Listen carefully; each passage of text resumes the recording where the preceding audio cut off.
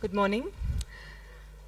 I'd like to invite Dr. Murli Shastri here to take on the first panel discussion for the TCTD Symposium 2018. Dr. Murli Shastri is the CEO of the IITB Monash Research Academy that aims at enhancing research collaborations between Australia and India. He is one of India's leading nanotechnologists between Australia and with close to 25 years of research experience in the field of materials chemistry with a focus on nanotechnology. There is much more that can be said about him, but I'd like to add that he's also a fellow of the Indian Academy of Sciences. Dr. Shastri is one of our core faculty team members, bringing out Tata Center's CEP course on end-to-end innovation. Thank you, Dr. Shastri.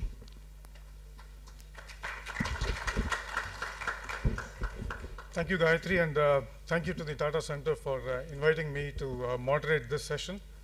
The topic is technological innovation for social impact, challenges and differences in perspective, quite a mouthful. And the topic is also quite complex. So we have assembled a very eminent panel to discuss this topic. But what I'll try to do is basically set the tone, maybe some ground rules and some leading questions to initiate the discussion. It's actually a nice segue to Professor Joshi's talk, and I think he's covered many critical elements of the value chain that we are also going to be discussing. So thank you very much. Very interesting talk. It's a hot topic. I mean, there are no two opinions about the fact that social innovation or innovation of social relevance is extremely topical and of great relevance. As a person who's been in the innovation field for quite some time now, I've seen the evolution of the concept of innovation, right from the point at which R&D overnight became innovation. It became a buzzword. And most of the innovation initially was centered around technological innovation for the top of the pyramid, where price points weren't too much of an issue. But that's where you start, right? And then slowly, I think there's a realization that innovation can play a much bigger role for the so-called bottom of the pyramid. That's where we are now, and therefore you have significant government interventions actually coming in, and a lot of very interesting developments that are happening around technology for social impact. But let me just dissect the title a little bit, the title of this particular discussion, and kind of define what innovation was defined as some time ago and what it's perceived to be right now. Well, innovation, if you just want to distill it down to a simple equation, it's defined as invention plus exploitation. Now, the word exploitation has a negative connotation, so I'll just replace exploitation with value creation. The moment you do that, it opens up a universe of possibilities. It's not just about commercial value. You can also talk about social value. But it's a very difficult concept to address. What is social value? Where are we actually playing? The bottom of the pyramid is one way that we can play. In my own personal experience, and it actually began quite by good fortune, in 2007, late 2007, when we had Professor C.K. Prahalad, who had visited the Innovation Center in Tata Chemicals. At that point of time, I was the chief scientist at Tata Chemicals. And we were grappling with deciding what kind of strategy the Innovation Center would adopt. We were defining the contours of the sandbox, and that's the methodology that he would use. And he made a couple of very interesting statements, I think, which we took to heart, and it resulted in a lot of new learnings that came our way. He said one of the contours, one of the boundaries of the sandbox that you can look at is social relevance. Why don't you technologists, I mean, we had a bunch of people ranging in skills from biotech to nanotech to material science. He said, why don't you focus on the bottom of the pyramid? And that became, in some sense, a mantra that we started following in the Innovation Center. And it basically threw us headlong into a number of different activities. One of the outcomes was Tata Swachh. And I'm not going to get into the details there. But the learnings were quite insightful. And I'm just going to enumerate some of the things that we came across. These are very well-known concepts. And I do hope that the panelists are going to be addressing each one of these issues. Bottom of the pyramid products, in fact, I think Professor Ravi Sinha mentioned this, when the whole concept behind the data center. How can we make technologies available to the people that need it the most? And often these people, the base of the pyramid, are incapable of actually paying the cost of that technology. There's a huge challenge there. So one of the things that we said we should do is, can we make profitable, high-end technologies available to the base of the pyramid? Then, of course, again, Professor Joshi alluded to this, you really need to know what the technology has to do in the market. The touch and feel of the product. How is it going to be used? What are the constraints that one would encounter in deploying these technologies? So identifying and the definition of constraints is a very critical element. Huge learnings that we could get into. Affordable, cutting-edge technological innovations, is that an oxymoron? In some sense it is, right? If you look at the way technologies have been deployed, high-end technologies always are intended, have been intended for the people who can pay for it. But can we look at affordable, cutting-edge technological innovations for the base of the pyramid? And then finally, and this is an open-ended question, there are no magic bullets. Does social innovation equate to a non-profit kind of a situation? And again, Professor Joshi gave beautiful examples of how one might actually break that kind of a barrier. And finally, what sort of an ecosystem do you need to create? It's one thing to ideate, it's another thing to scale up, but it's yet another thing to actually take it to market. How do you actually create that kind of an ecosystem? And our panelists span the entire spectrum of the value chain. We have assembled academics who are ideators and people who can actually come up with excellent proof of concept. We have entrepreneurs who will be speaking. We also have people who have been involved in policy making. But how do you get all of them together to actually come up with viable technologies and solutions for social change? Well, with that very brief introduction, I will start introducing our panelists and request them to come out to the stage. We are a little time constraints as always, and I would request our panelists to reduce their presentation by a couple of minutes. So instead of 10, if you can make it 7, 3 minutes, that'll be great. So our first panelist is Dr. Rob Stoner. Dr. Rob Stoner is Deputy Director of the MIT Energy Initiative, and he's the Director of the Tata Center for Technology and Design at MIT. His current research interests include energy technology and policy for developing countries, as well as design for resource-constrained settings. He's also served as a study group member of Future of Solar Energy Studies. He is a PhD in condensed matter physics from Brown University. He served on many different task forces, the most recent one being the Clinton Foundation, which brought him to Africa and India for significant periods of time. So, Rob, if you can give us your presentation, please. Well, thank you for this wonderful opportunity to speak here. It's nice to be at the first symposium at IIT. We're now going on to our 4th next year at MIT, and we're really enjoying working along now in parallel with you at IIT in so many ways. I think everything I'm going to say is in some sense a footnote to what Professor Joshi has just told us, and I appreciate your remarks very much. And what I liked most about what he said was that we're talking about big scale here. He's thinking big. And this brings me to the challenge that we deal with in the Tata Center at MIT of trying to bring technological sophistication to bear in improving the lives of people who are considered to not be able to afford it. A rational business person looks at the sorts of opportunities that we take on and says, well, yes, I know how to solve that problem. I have the technology, it's readily at hand. But if I put in the effort and the financial resources to actually solve it, all I've got at the end of the day is this market full of poor people that can't afford it. Maybe I can rely on the government or ask the government to subsidize it in some way, but the government can't subsidize everything. So I think I'll look at other markets. We have the advantage and golden opportunity, I'd say, thanks to the Tata Trusts, and I can't see anyone from the Tata Trusts here, but I'm sure you're out there. Thank you, wherever you may be, to step back from the situation and reach deep into our institutions to find innovative people who are willing to make a special effort to rethink solutions and not just cost down, but find other ways to approach the solutions that can be brought to bear in these situations. So let me talk a little bit about the experience that I had that informs my way of thinking of things at the Tata Center and exposes, I think, some of the challenges that we face in being successful. I took several years off about a decade ago to work with the Clinton Foundation. The Clinton Foundation was doing something very interesting at the time that's been copied to a certain extent by other people, but at that time was very exciting to me.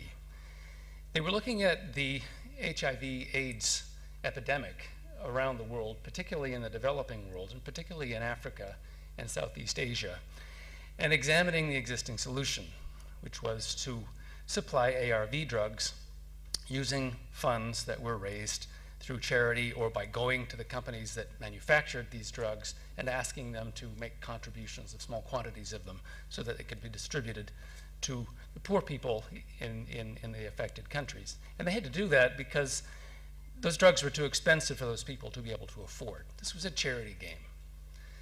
Bill Clinton had a number of people working with him, all business consultants, who decided that there was a better way to go about this.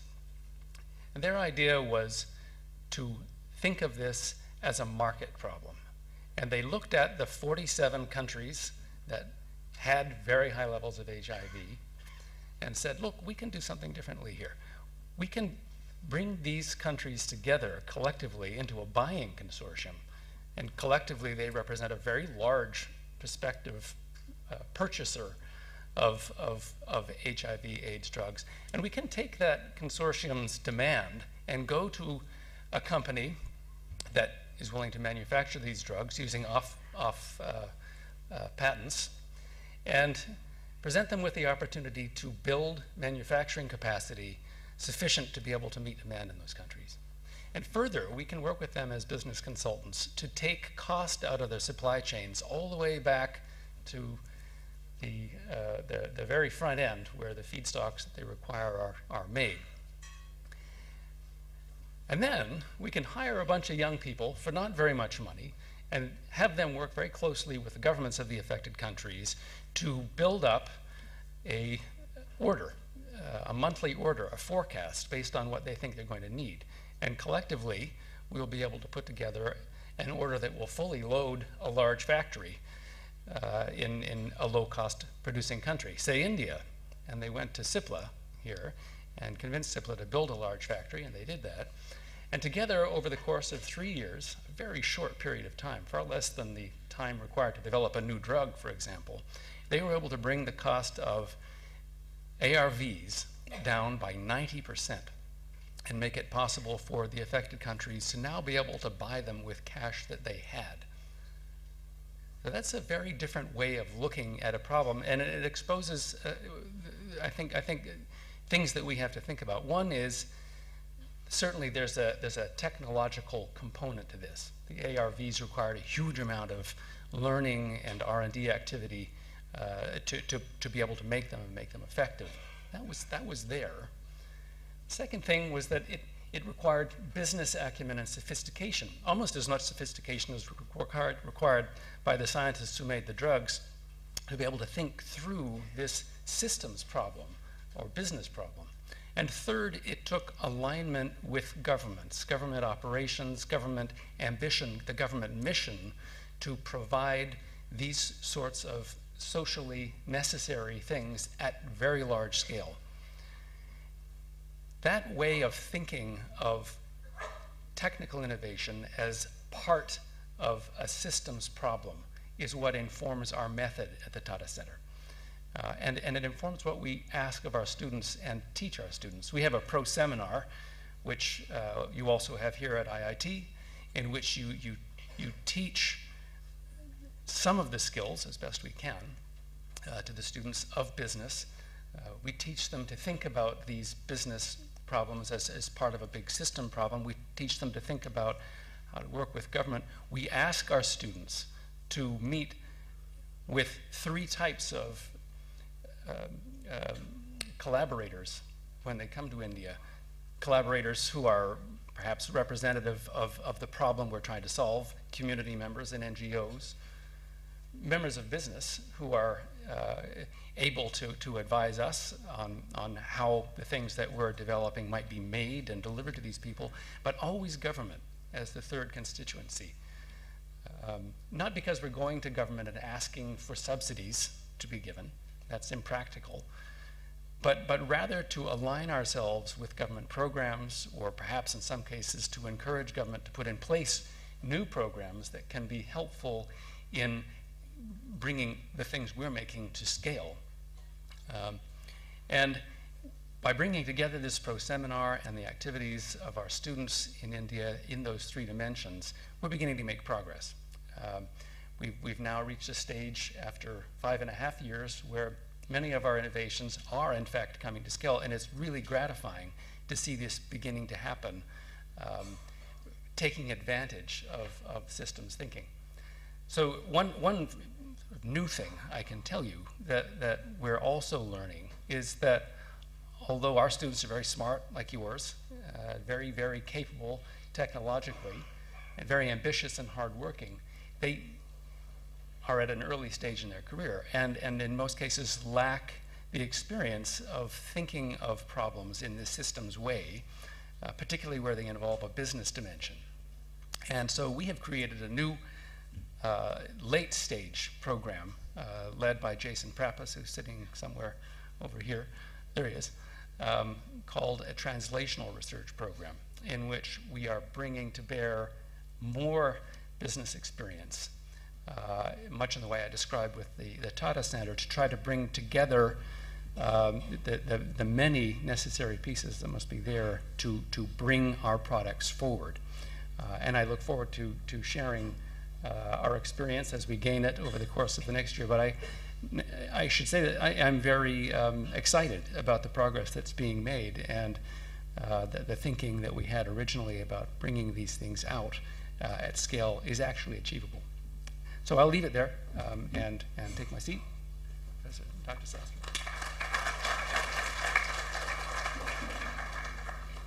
So thank you, Rob. We'll move on to the next speaker. Our next speaker is Professor B. Ravi.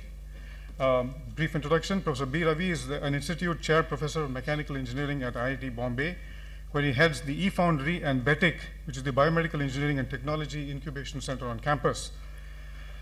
He's associated with a number of entities, similar entities across the country. He's guided 14 PhDs and produced 75 master's students. And his focus has been related to introducing new novel technologies related to CAD, simulation, and 3D printing for metal casting and medical device sectors. He has initiated several interdisciplinary programs across the country focused on translational research. The most important one, of course, is his philosophy of the golden spiral for collaborative innovation by connecting education, research, development, and application. And this is reflected in the establishment of 12 eFoundries and 6 similar BETIC cells across the country. So really delighted to have Ravi here. Ravi, please come forward. But I thank all the organizers who have called me here, and I still hope to be able to say something which is quick and something which you can take away with you today. So I head a center called the Biomedical Engineering and Technology Incubation Center, and I'll kind of speak about our experience and some takeaways hopefully on how we're taking some ideas to actual social impact by bringing these people together. We want to bring researchers, engineers, and entrepreneurs together. So I'm going to focus on healthcare, although it's my second domain area, and it has more social impact. They're the kind of devices which we need in the country at this point of time. And you can see also that the healthcare spending in India is about 1% of USA, and even much lower than a world average. So our challenges are quite different, and the way we tackle them also have to be different in that sense. If you look at our requirement, our industry, it is kind of almost non-existent. I mean, there are hardly 300 companies which are licensed by government. Many of them are going out of business now because they're not able to see the new regulatory regime. And most of them are very small companies, they hardly matter. So we really have to look at creating a new generation of entrepreneurs who can handle the medtech sector or the medical device sector. The issue is that our industry is too nascent. They're getting hit from both from the West in terms of the branding and from the East in terms of you can say the low cost, and the doctors always asking for more and more new features or a higher reliability, or of course at the cost, lower cost all the time. So it looks like a hopeless situation, honestly, but we thought that here is a silver lining in the cloud, in the sense that a lot of new things which are on the horizon, like 3D printing and imaging and of course sensors, they are giving an opportunity for our youngsters to rethink those devices and perhaps reinvent them. So innovation is the only way forward, is one conclusion from this slide. But that cannot happen until you put all these people together. You need people from bio and materials and engineering and manufacturing and of course electrical and electronics together to work together. And you need people who can integrate all these things together. So what we worried about and what we realized very early in the game is, it's very easy to take an idea from the domain and build a prototype. That's what we do academics. And we file a patent or publication and we think our job is over. Then we realize there's no point unless we take it to a product stage. And product stage is something which actually works, which will not break down if it falls down and so on. And then that's still the part of the game is to take it further into market, product to market. And we realize these are the valleys of death that academic or innovator faces. And it's doable, the first one. I put some tentative numbers here, the amount of money and how much amount of time it takes. But these are true valleys of death. So the main valley is, of course, the problem is how to create a product or a batch of products for which we don't have enough of facilities. The other thing I realize is that the way we look at the whole problem. We academics look at a problem from our end of the spectrum, which is mostly about research, whereas industry or engineer looks at differently, and entrepreneur looks at totally differently altogether. So we see that researchers worry more about the equipment and experiments and results and publications, whereas the engineers will say, look at the middle part, which is about, how to get the design right, how to get the materials right, or tolerances right, and so on. And the entrepreneur looks at the business end of the thing, creating a factory or distribution network and supply chain and so on. So in this whole scenario, now I present to you a quick glimpse of, in a couple of minutes, what we could do. This shed is about 100 meters from this place. It's about, we kind of recreated a small lab. It's hardly about 1,500 to 2,000 square feet. And the way I solved the problem is by getting a bunch of people together. About 1/3 are actually people who are given up good jobs, L&T, Intel, Wipro, and so on. And they come in all kinds of colors. If you can just about make out, you can see greens who are bio, and oranges who are mechanical manufacturing, and the blues who are electrical, electronics, and computer science, and so on. And these people together are now kind of changing the whole game by spending a lot of time in the field first. So we don't take a problem unless we know exactly what we want to solve. Up to 3 to 4 months we take to just come with a one-line definition of what we need to solve, and then we go into the development phase, and then the testing phase, and finally the industry, which is IPR and business plan and so on.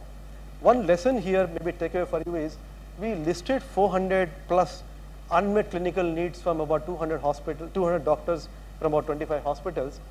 And we selected about 100 of them. How we selected the criteria, and I won't go into details of that, but we have now some very nice rules of how to pick up good problems which have higher potential of going forward. And from there we picked about 30 innovators from those hackathons which we conduct, 35 innovators. All of them have filed patents, 35 patents filed in the last 2.5 years. And out of that we have about 15 products almost reached or reaching into the end business or end use. So here are the pictures of some of the devices. We have about 5-6 surgical tools, only one software, everything is hardware. We have 5-6 of diagnostic devices and a few of rehabilitation devices. We are reinventing the Jaipur leg by making it more patient specific, putting a knee joint, and so on and so forth. You also see the name in brackets of the startups or the companies who have licensed these products. And all this in 2.5 years, as I mentioned to you. It's not just we have come to this stage. The impact part, I think, what was important in this session. So here are actually the 15 surgeries, heart surgeries done using our instrument. So many patients who are getting treated by COPD and other problems. Clubfoot babies to whom we have given a brace monitor by which it can be have better solution. About 65 patients treated for glaucoma, and these devices are typically about 1/5 to 1/10 the cost of a equivalent device in the market, and equally effective or for a different purpose. Let's say for screening, very effective. You could have seen the Jaipur leg patient who is walking around even on uneven terrain and so on. So this is my last slide. What is my learning and what is my lesson here is that the biggest pain point was that our engineers who have left their jobs to work and dream, they are spending 40 to 50% of time chasing different vendors, going to maybe laser welding or maybe CNC machining or maybe electronic chip manufacturing. I thought if you can even put those somehow in one place where an innovator or a scientist can work with a basic proof of concept and hand it over to an industrial designer who can make it beautiful, make it more ergonomic, and of course a certified GMP is good manufacturing practice in medical domain, medical manufacturing, pilot production, make 10 pieces, 20 pieces suitable for maybe testing or test marketing and so on, and of course some kind of a mentoring and things like that. This we could, if we have something like that, we could not only bring in various groups of people within the institution like that, but also outside. There are many doctors who in their class 12 could not decide whether to do engineering or medicine, and they have gone to medicine, and they come and want to kind of live their engineering life with us in a sense. So if we can give a chance to people like that, I'm sure we can have a lot more impact in terms of, as you mentioned, startups and of course employment, and of course thought leaders, and of course overall social impact. So I'll stop here. I thought we have some points which you can pick up and discuss further if you have time. Thank you so much. Professor Santosh Narona. Professor Santosh Narona is a professor of chemical engineering here at IIT Bombay. He's a biochemical engineer by training, but he's now a truly multidisciplinary scientist working across many, many different areas. His current focus is on understanding various metabolic and regulatory aspects of microbial systems, rationally manipulating their productivity for production of therapeutics, etc. He has been involved in the creation of a number of centers on campus. He coordinates the development and deployment of virtual labs, which is an MHRD ICT project. He's also a coordinator for the Healthcare Research Consortium at IIT Bombay, which interfaces with major hospitals and research labs in the Mumbai area. He's also an entrepreneur, well on his way to becoming a successful entrepreneur, I understand. So it's a pleasure to have you with us, Santosh. I don't know about the successful part, but we'll see. I'll actually take off from where Ravi's just ended, which is try to describe what's in it for an IIT faculty member to get into this space, and try to describe the various issues that we've had to encounter and tackle along the way. As you pointed out, we got into this space of talking to clinicians about 4 or 5 years ago in the creation of, through this process of creation of various centers, and we've been bombarded with all kinds of requests for solutions. And in some ways that's been a good thing, because it's forced us to immediately ask the question as to which problems do we actually spend our time on. It's a good headache to have in its own way. And this is what actually takes you down this path of asking whether there is high value to certain problems, which in both in a commercial sense, but also in terms of societal impact. There's a flip side to that, which is that as a non-profit institute, a research and education institute, you're not necessarily going to have the luxury of saying that you'll only create solutions for profit. Okay, the demand here is for a societal solution. In many cases, some of the solutions that are being asked for will not have profit, which sets us up with this unique question as to what's the business proposition here down the road for us to engage in such solutions. And we're already starting to look at certain things having to be, for example, products which we create, which definitely have a clinical impact, but which will, for example, have to be cross-subsidized by other products which are way more profitable. Okay?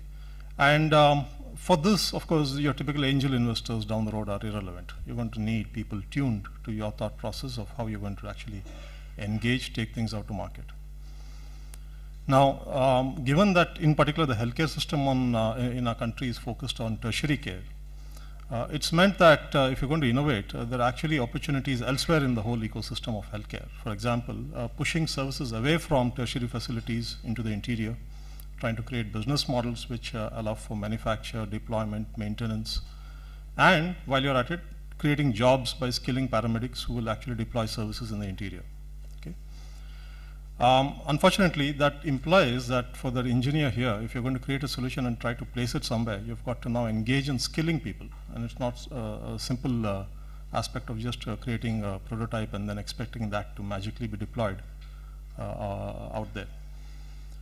We of course skill engineers, but skilling paramedics, skilling and certifying paramedics, which is not something an IIT would normally do, is something we've had to engage in. And in its own way, this model flips now, because you talk about training people to deploy solutions, but in that process, you create markets for products which otherwise would never exist.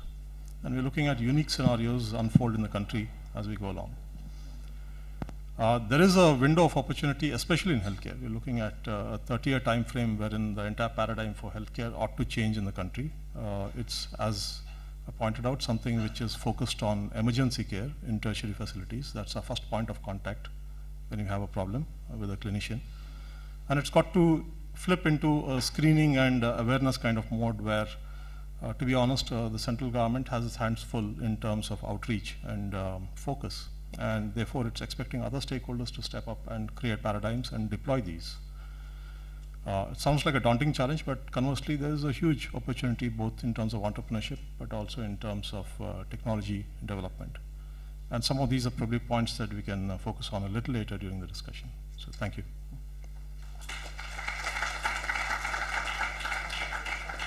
Thanks, Santosh. You got us some decent time also. Our next speaker is Mr. Manoj Kumar. Manoj is a senior advisor to the Tata Trust, where in addition to his advisory role, he also owns the executive responsibility for all university and institutional collaborations. He has conceived and co-founded the Foundation for Innovation and Social Entrepreneurship to nurture social innovators through their lab to market journey. He is also the architect and chief evangelist of Social Alpha, an ecosystem stack that aims to provide full life cycle idea to impact support to social innovators and entrepreneurs. He's based out of Bangalore. Before his association with the Tata Trust, Manoj co-founded Mulgaria, I hope I got it right, a boutique consulting firm that helps companies identify and address their most critical challenges and turn around business performance. He is a very successful entrepreneur, and he's also an angel seed investor, so he has pretty much been involved in all elements of the value chain. We're really delighted to have you with us, Manoj, and look forward to your presentation.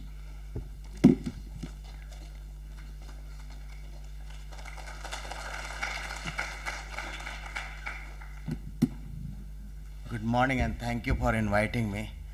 Professor Joshi, thanks for a very enlightening lecture this morning. You said today what remains unsaid and unpublished most of the time, and the core critical challenges of social innovation and why it's important to take innovation to communities for which they were originally meant to be, and the ROI of research. So thank you so much for highlighting that point. I will restrict my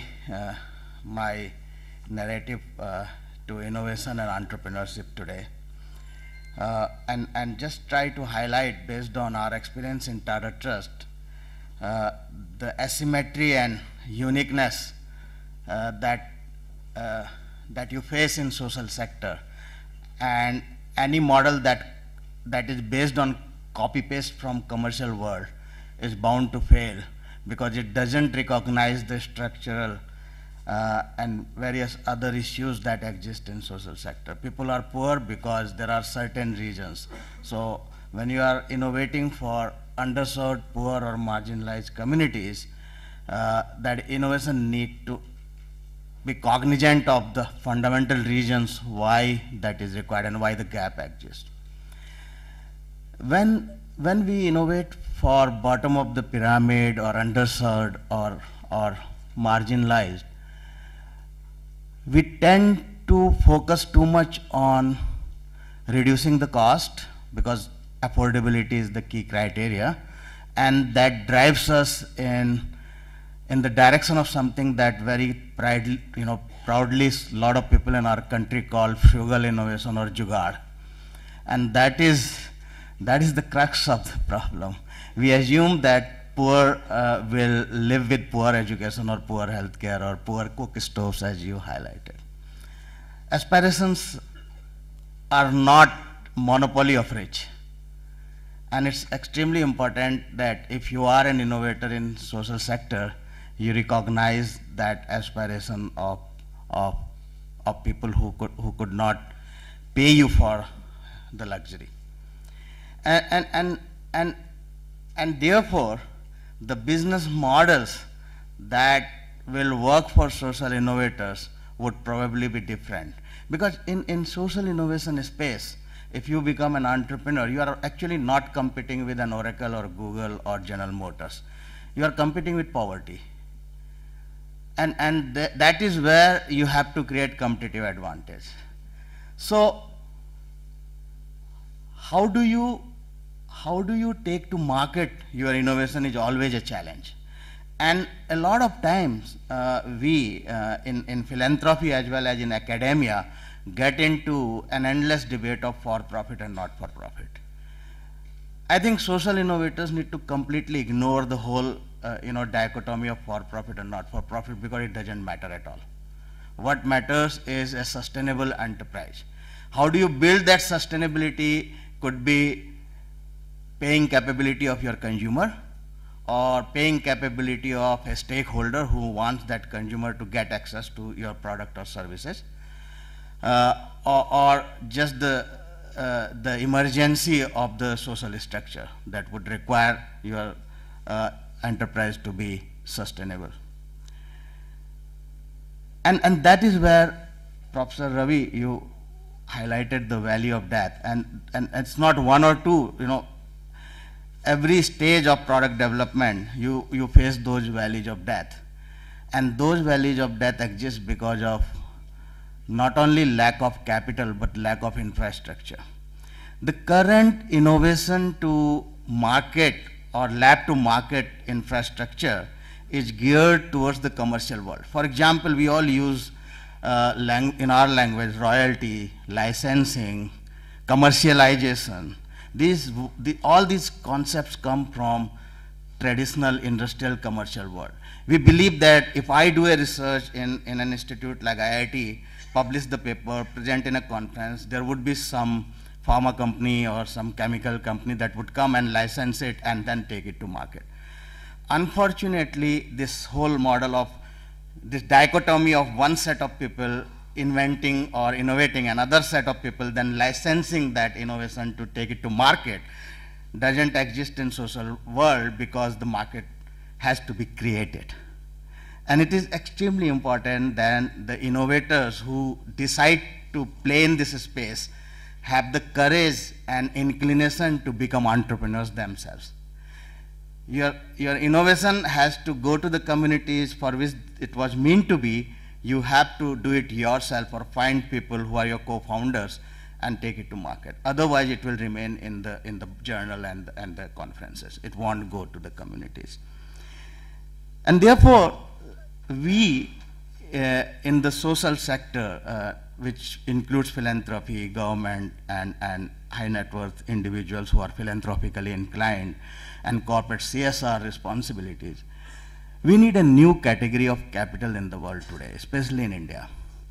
The existing sources of capital have challenges. The first challenge is they're not patient enough. Maybe you will find angel investors or VCs who are willing to invest in you for 2 years or 3 years or maybe 5 years or 6 years. But it's extremely difficult to find investors who will remain invested for say 10 to 15 years. So the extremely high level of patience that is required. So as a provider of capital, are you willing to remain invested for a longer duration? Question number one. Question number two, it's not just the duration or the patience, it's also the risk appetite. The services business, or a lot of businesses which are very easily getting funded today are low risk. When I say low risk, it doesn't mean they are profit making. They can still be loss making. But the perception is they are low risk, and eventually investors would get out of that. There are a lot of very well funded organizations in India today who either have negative gross margins or they have very poorly defined revenue models, but they have been funded in billions of dollars by VCs and private equity. That doesn't make them non-profit, right? They're not making profit, doesn't make them non-profit. Similarly, a not-for-profit which is financially sustainable doesn't make a non-profit for profit, right? So financial sustainability is equally important for a non-profit as well. So whether as an entrepreneur you build your business on a non-profit or a for-profit legal structure, you still have to create revenue models where someone is willing to pay for your product and services. The third attribute of capital, one I talked about patience and second risk, is suboptimality of risk-return trade-off. So in conventional investing world, you trade off risk or patience or return. So if it's very long-term investment, you expect higher return. If it is very risky investment, you expect higher return. And all investors, whether individually, for example, if we invest our personal money in bank deposit versus stock market versus real estate, we do it in our minds all the time, right? Am I taking a 1-year risk or a 10-year risk? And accordingly, we expect a return.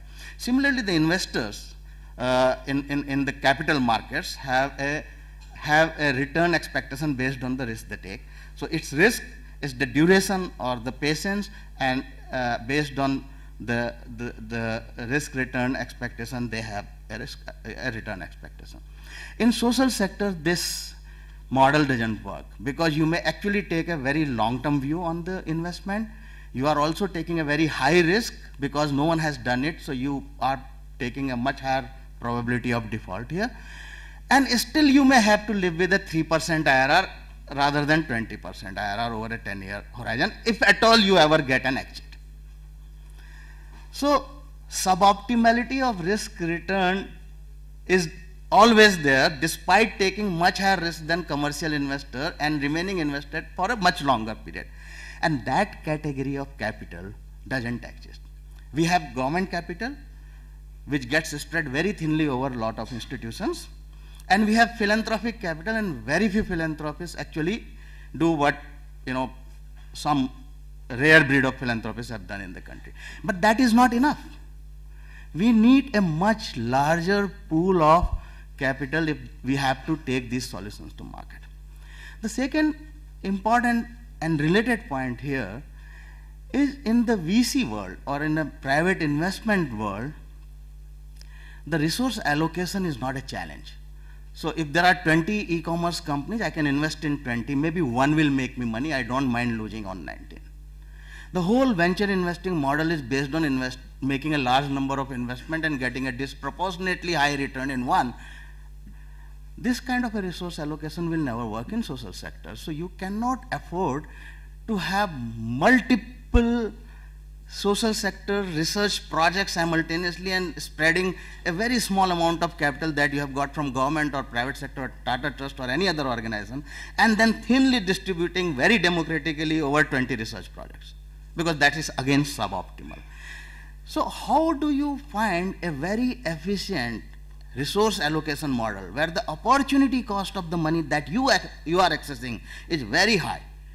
Opportunity cost of the money that a Flipkart or an Ola can access is not as high as the opportunity cost of the money that you access for your cook stove or gasifier, right? So how do you ensure that you utilize that source of fund optimally for the highest social impact project, reducing the overhead significantly, and ensuring that only those projects in your organization or institution get funded that maximize the social impact and create financial sustainability? I think that is the challenge that exists for government, for philanthropists like Tata Trust, for educational institutions like IITs, IISCs, and for researchers like Professor Joshi and entrepreneurs like Professor Joshi.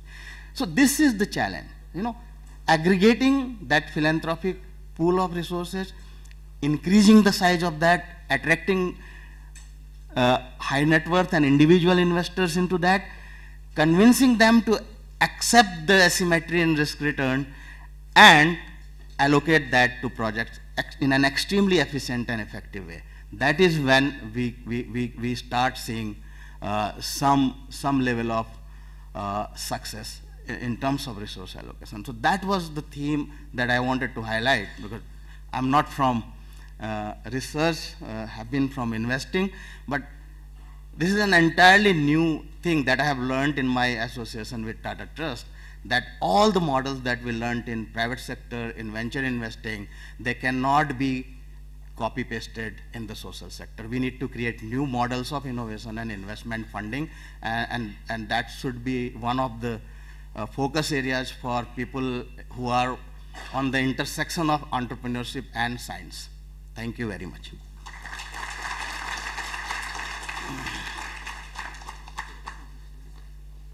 Thank you very much, Manoj, for your insights. We will have time to discuss them a little later. Our next speaker is Mr. A. Gurunathan. He's a graduate in agricultural engineering from the TNAU in Coimbatore. He also has a master's in rural management from the Institute of Rural Management in Anand. He has been the director of the Tata Dhan Academy since April 2015.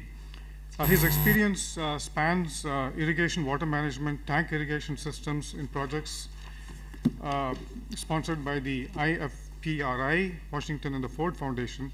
He has been instrumental in a number of national initiatives, such as setting up an automatic dairy plant with Amul in Anand. As the chief executive of the Dhan Foundation's water team, which is Dhan Vailagam Foundation, he leads a team of professionals currently and para-professionals. He has participated in a number of roundtable conferences across the globe, and has served as the advisory committee of the National Water Academy, Pune, and the National Hydrological Institute for Hard Rock areas in Belgaum. He's also in the Central Planning Commission for the Government of India on water governance and has been critically involved in drafting the 12th five-year plan. Mr. Gurunathan, please. Thank you, Dr. Murali. And at the outset, I thank Tata Center for Technology and Design for inviting me and giving me this opportunity. In fact, this came because few of the Tata Fellows and Professors visited our organization, Dhan Foundation. Dhan Foundation is a professional development and non-governmental organization working in 14 states on various thematical verticals with 1.5 million poor families. The Tata Dhan Academy is one of the initiatives of Dhan Foundation with the support of Ratan Tata Trust again in 2000, mainly to produce postgraduate in development management to work in the development sector as a development professionals. So I have been working with Dhan for the past 20 years. It is my 20th year. Mainly in the water sector, all other speakers have talked about the innovations, the scope of innovation, but as a practitioner in the field for the issues and challenges faced by the community, we try to partner with various agencies and take that innovative products or services to the hands of the community and make them to practice sustainability.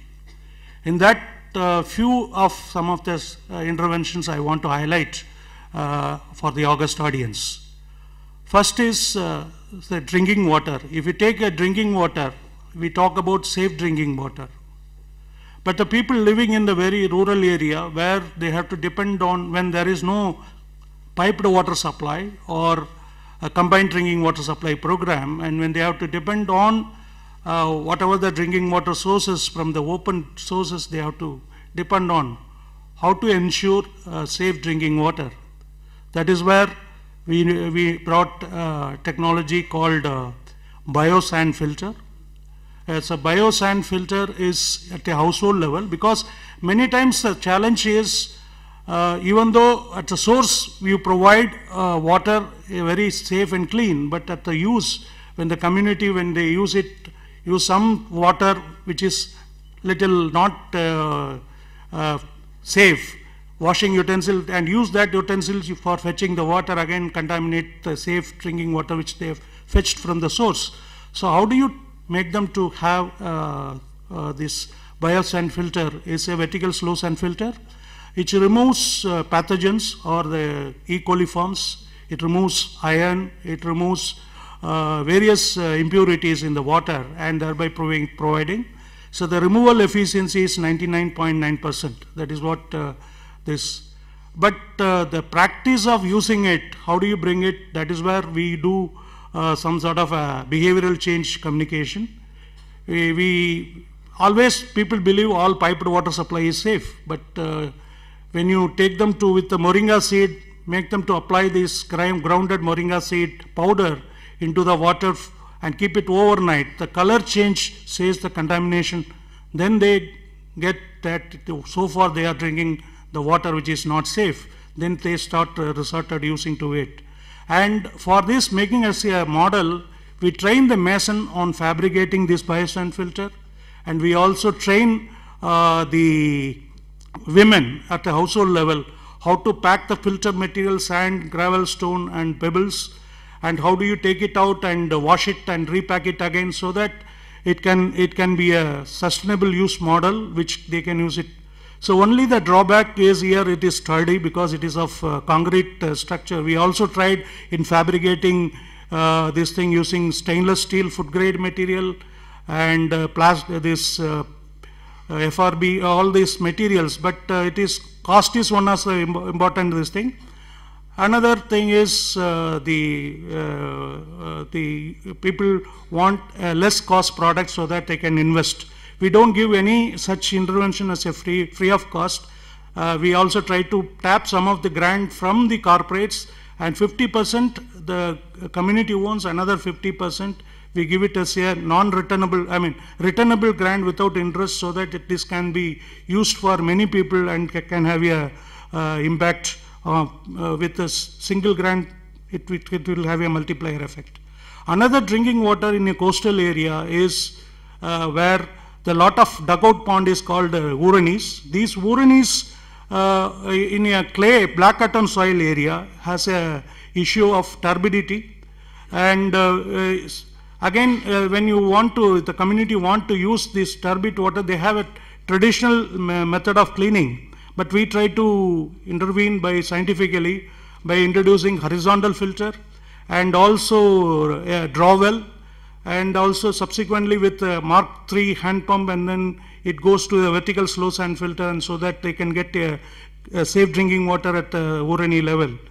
But still, because of the plough cotton soil with the colloid status of more than 100 NTU, it tried to choke the filter beds, and the filtration doesn't happen. This is one of the challenges we face at a community water infrastructure level. And because this is one of the solution which is used for fluoride high locations, even the Bihar government adopted this innovative model, invited us under their SWASTH program. We have done it in Gaya district for going for Urani construction by harvesting rainwater for make use of the community, so that the community need not depend on the groundwater which is fluoride rich. So these are on the drinking water side we have worked, and similarly we have worked on the tank irrigation system. Tank is nothing but an earthen embankment.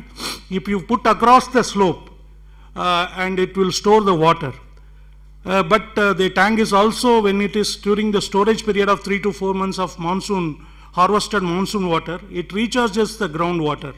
So we try to use the environmental isotope tracing technology from Papa Atomic Research Center to what extents renovated tanks vis-a-vis tanks which are not rehabilitated tanks recharge the groundwater. But one of the challenges here is this, environmental isotopes, we will know how to what extent, nearly about 1 kilometer or 1.2 kilometer, the recharge influence is there. But how much water is recharged, the quantifying is one of the technology we want to find. We also work with University of Waterloo and Iowa State University on how to quantify the water which is being used, recharged in the tank system. Similarly, when you are in the earlier years, when the rainfall is plenty and the climate change effect were very nil, people used to do a open drain or open channel irrigation system. But now, being a protective irrigation system and with a varied rainfall climatic pattern, it is a challenge for farming community to go for an open irrigation system. So we try to introduce micro irrigation or sprinkler irrigation with piped system from the sluice of a tank. But again, in a colloidal places where we are not able to get enough head in throwing the water to the required wetted perimeter. So these are all some of the innovative technological innovation we have taken to the farmers, and we made them to economize the use of water. And on the health and nutrition side, and also small millet side also, we are working on with various innovative this thing. So all these things probably during the discussion time, if you have any questions.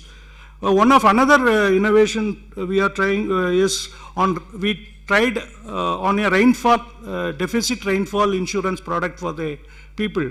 Currently, whatever the insurance products are available or IMD station based, rainfall index based, but the rainfall variability is so high, so we have done a spacing study for an automatic rain cards, and we found 5-kilometer radius is an ideal space to have a representative rainfall data, and thereby you can design a product for deficit rainfall indexes using actuaries and other insurance actuaries and all. We tried for the rainfall index based insurance. That is also, we have a lot of knowledge, and these things are available, but still having a perfect rainfall index based product is a very challenging one. And like this, a lot of things we are doing it, being a professional community for making the benefit to the underprivileged bottom of the pyramid people. And with that, I conclude my speech, and also to thank the organizers for giving me this opportunity. Thank you, Nanda.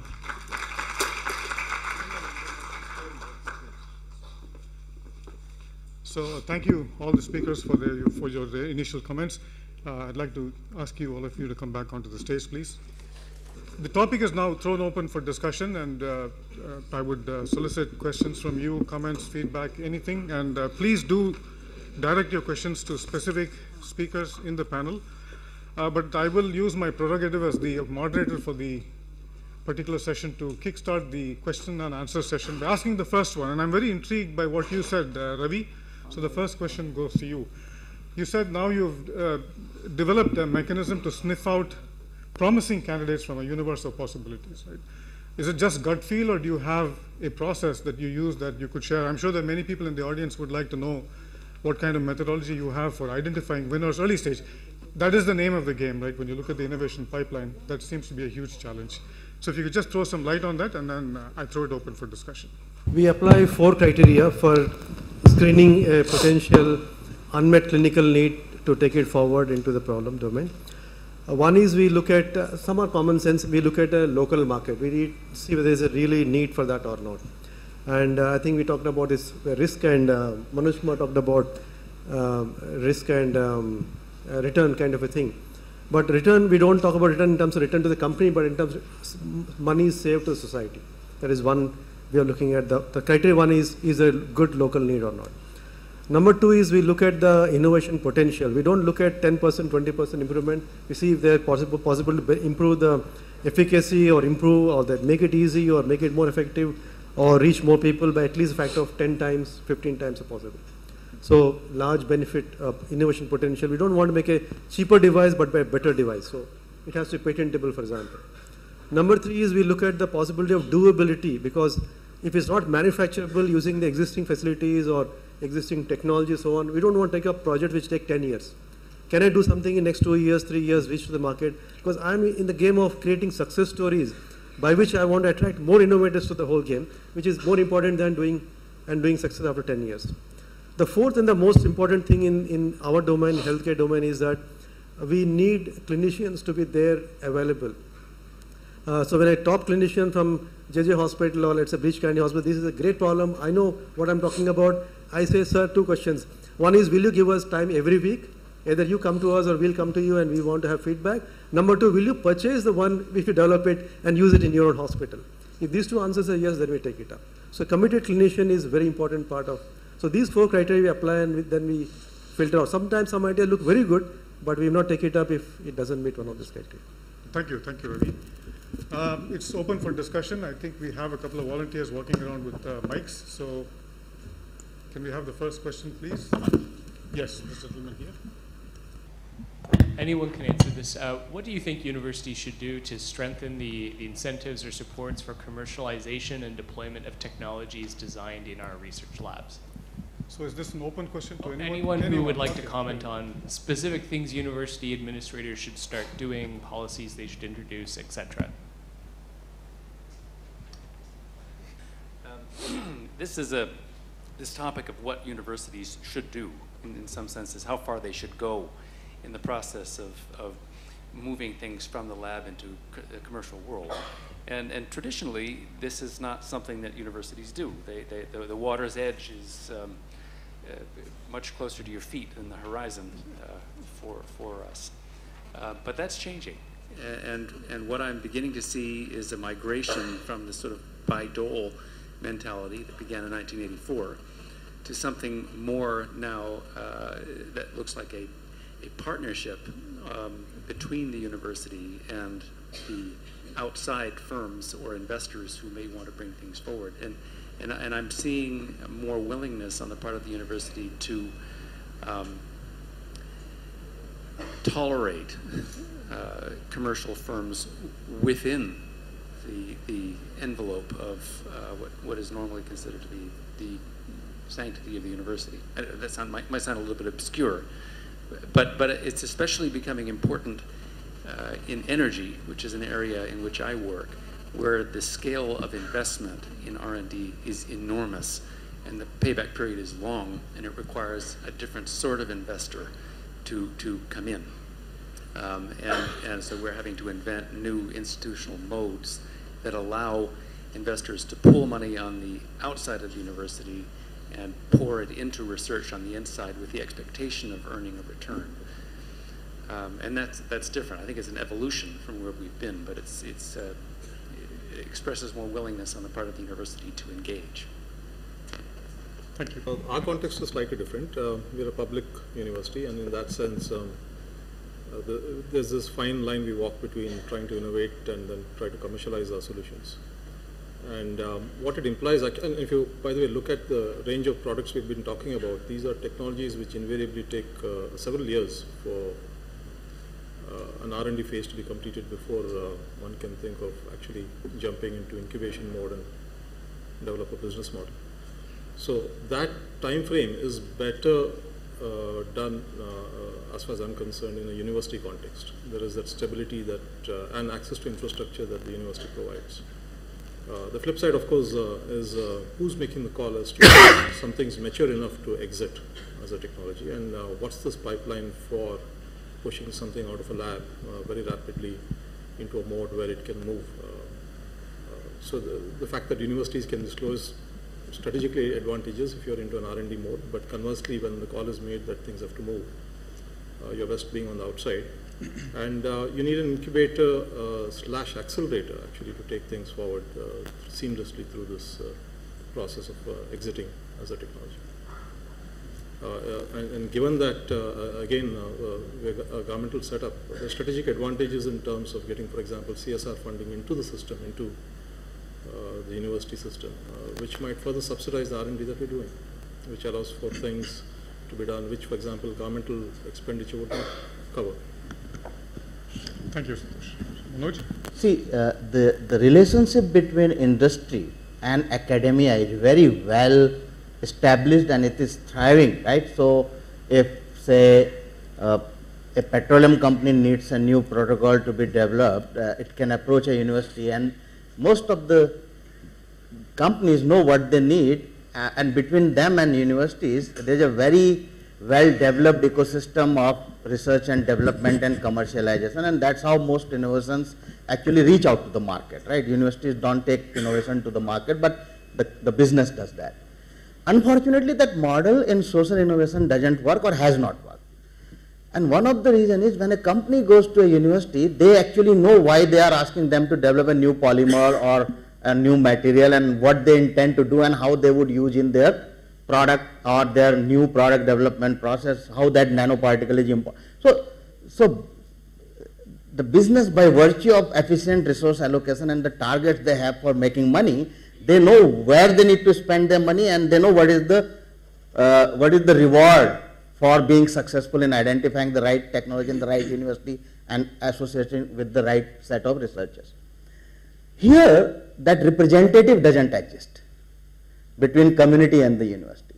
So it's to answer your question specifically, it is extremely important for universities who are working on social innovation to make sure that they are establishing a business case upfront even before they start spending public money or philanthropic money in innovation.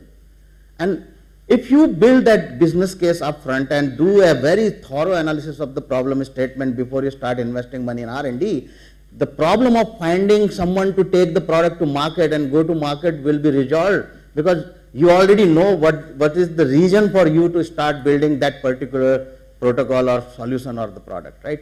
So I think, and some universities do it, some professors probably do it better than others, some researchers do it better than others, but what I'm trying to say, as a university administrator, we should be cognizant of the fact that if we are solving a larger social developmental problem where there is no champion who is willing to take that to market 2 years down the line, that responsibility is with us, and we have a very strong product life cycle management and a gating system whereby we let the failure be caught very early, and we don't get emotionally engaged with the research, and we only build products and solutions which the community needs, and we do it faster and quicker and in a more efficient way. I think that's the challenge for universities. Thanks, Manoj. We'll move on to some other questions. Ravi? Actually, I have a question. I want to shift a bit in terms of the focus. Major research universities actually aspire to make the name by the kind of research which they produce. And there is a hope that many of these research would also result in transformational changes in society. A good example in IT domains would be through companies which have come up like, say, Google or other such companies. So what role do this pure technology-based R&D play in terms of how much focus should be given on that without even knowing whether it's going to reach the market or whether it's going to be transformational or not? I agree that there are cases where you need to identify the market and then you focus on it. But where is the role of this so-called great research then in the entire picture? So if I were to rephrase what percentage of open-ended research should exist? Is that what you're saying? But how do you take open-ended research to the market? Yeah. Let me take a shot at that. Sure. Very good. I think that is happening in institutions, open-ended research, and with the hope that someone will take it forward. I think so. What we discovered is that the hope that I do research and someone else will take it forward, it's not happening in India at all, because the connect is not there. So I think a small percentage of research could be directed, as you said, look at the problem first, is there a good market there, and make a business model to start with, and then get on with that with the knowledge that this team which is developing the solution is a team which will actually think about taking it forward. What is harm in doing 10% of research like that? We are now doing everything like that, open-ended research. Why not do a few directed research like that? And once the impact comes up, maybe more scientists will start looking at that as in a meaningful way. And let me also say in another way, when you take up a directed problems like this, we know there's a problem to be solved. Boy, we are looking at so many basic fundamental questions which we have to answer, and we have to go deep into research anyway. So we are producing publications as well as patents when we solve a realistic problem. And most problems are multi-domain. And multi-domain also easy to publish by and large for scientists. That's my take. No, I think multi-domain is exactly the right word here. I mean, what we're really talking about is the allocation of money between science and engineering, curiosity-based versus sort of need-based or need-motivated work. And my experience has been that there have been many scientific innovations, curiosity-driven innovations that have found their way into the market through products or services or even through government programs because individuals who might not have been initially involved in the curiosity-based science become involved from other disciplines, other labs, other groups as the science becomes better known and are asking questions like, what's it good for? If those people were there at the very beginning, very likely those things wouldn't have happened. But as things, as mixing occurs, you frequently find that kind of thing happening. As far as I know, that there are no mechanisms at MIT that force that kind of thing to happen. But it's interesting to think about perhaps formalizing it in some way. Yes. Hi, Raju from TCS. So my question is about combining social along with mainstream business. And this combination means that there is this whole concept of shared value in the win-win situation which was being spoken about. The concept of how can a product be created which has a social value along with the business and the profit motive. And is there a change in thinking required for this? And is there, what kind of interventions may be required in order to make this as a mainstream thinking? I mean, anyway, businesses are meant for making profit, but adding this whole element of social in order to ensure that a more sustainable product is picked up by a customer versus one which is does not have that value. How does that change? And maybe some of these may come from universities. That's where I was coming. Sort of a hybrid model where you have social. Manoj touched on this. Yes. Briefly, his remarks, and to some extent, Professor Ravi did as well, with the idea of cross-subsidizing unprofitable products with profitable products. I'm suspicious of that sort of thinking, to tell you the truth, because I don't know how you do that right. Your profitable product is profitable because people are willing to pay a lot for that product. It's a good product. And that means that other players will be attracted into the same market. You compete with them, and you don't have the option to take your excess profit from that and apply it to something else. Normally, people take that excess profit and apply it to further R&D to keep on the cutting competitive edge of their existing market. But I began to wonder, as Manoj was talking about, what is the role of philanthropy in this situation? And perhaps the role of philanthropy is to make up for that compressed gross margin by subsidizing R&D, and maybe that, in a sense, is what we're all doing here at the Tata Center, benefiting from the insight that Ratan Tata has had in doing just exactly that, de-risking technology development in the universities in order to enable real for-profit businesses to emerge. Rob, just to add to that, see, business and social are not antithesis of each other, right? Business, by definition, creates economic and social value, right? Whether it's creation of jobs or overall economic growth. The thing is, not all businesses will deliver the same level of return, right? Some businesses, by definition, would be more profitable than other, and they will attract different types of investors, right? If there are 5 business models which are not attracting capital because of some reason, this is market failure, right? So as the philanthropy, what do we do? As a philanthropy, you do 3 things. You handle government failure, you handle citizen failure, and you handle market failure, right? So somewhere people are spitting on the street, right? And you are trying to run a campaign that is not right thing to do. You are actually solving the citizen failure. If somewhere access to education is not available to a government school, and you are creating teach kits for government school teachers and making sure those schools run, you are trying to address government failure, because public finance should be running the government schools and hospitals and not philanthropy, right? We all get access.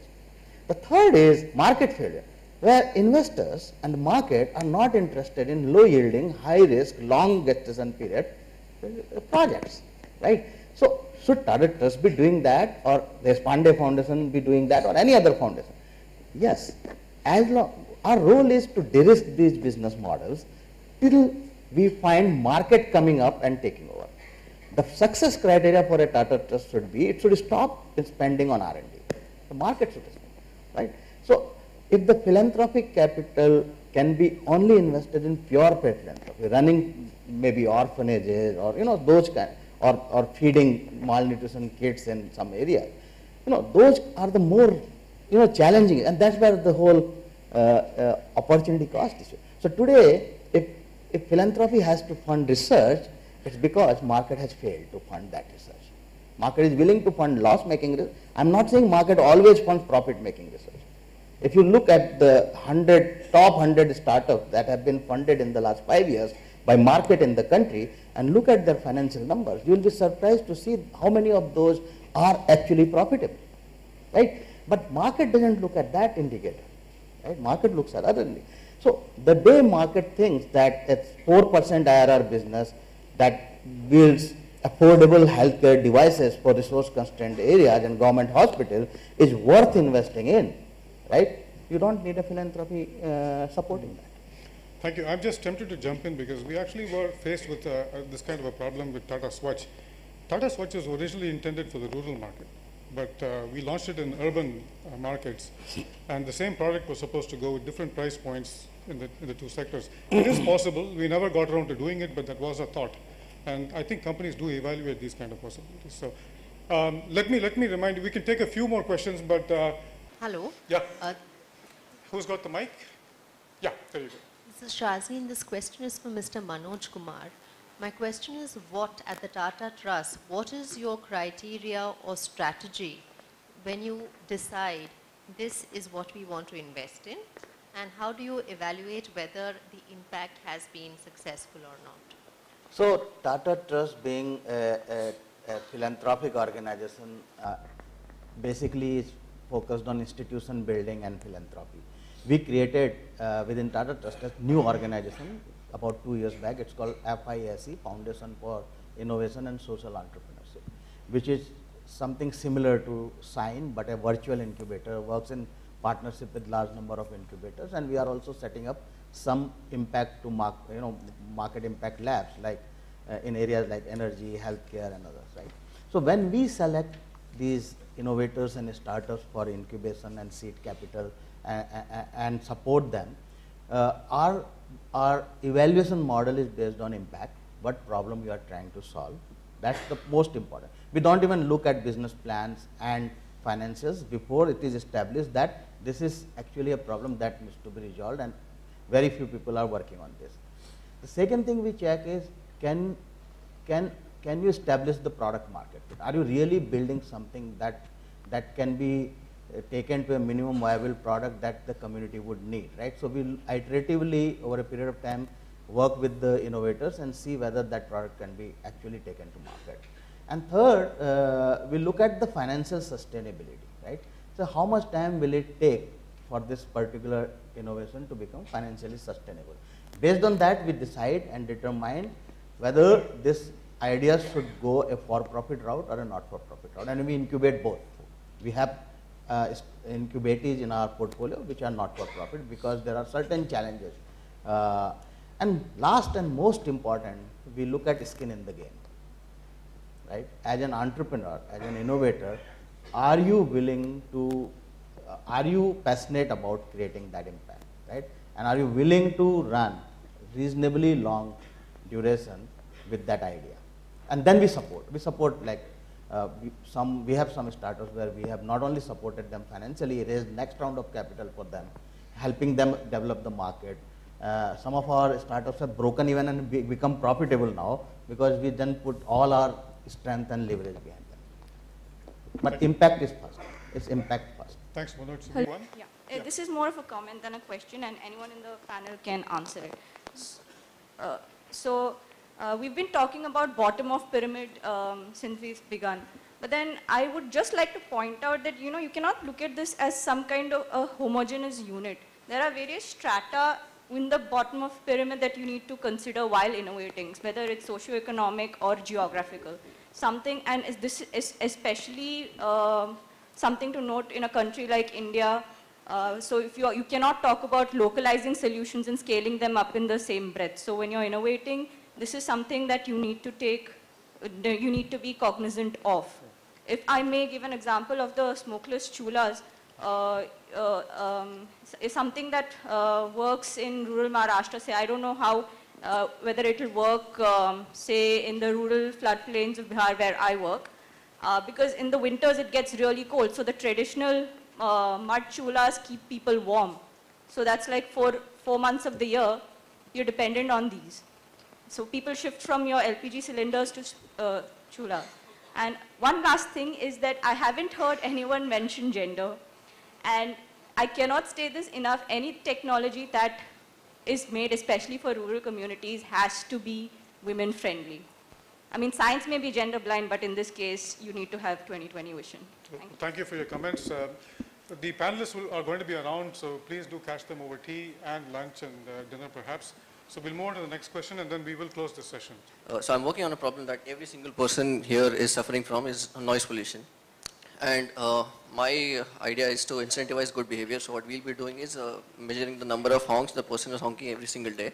And the person honking lesser and lesser by the day, we'll be giving them incentives.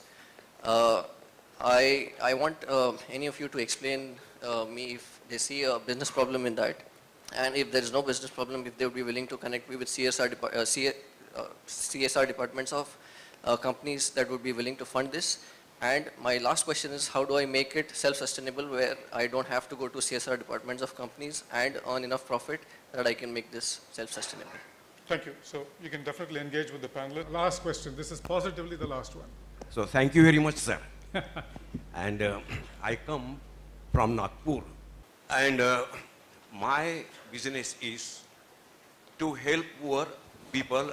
And as you illustrate here, on the bottom line of pyramid.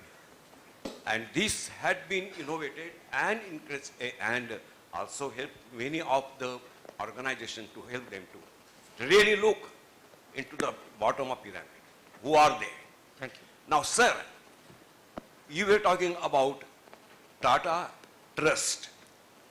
Finding out such NGOs who are established for non-profit organizations like and not earning or just helping the poor to come up. Now, I would like to, several times I have approached some of our friends who are working with Tata Trust. Now, my question is, you have very interesting subject, innovate to transform.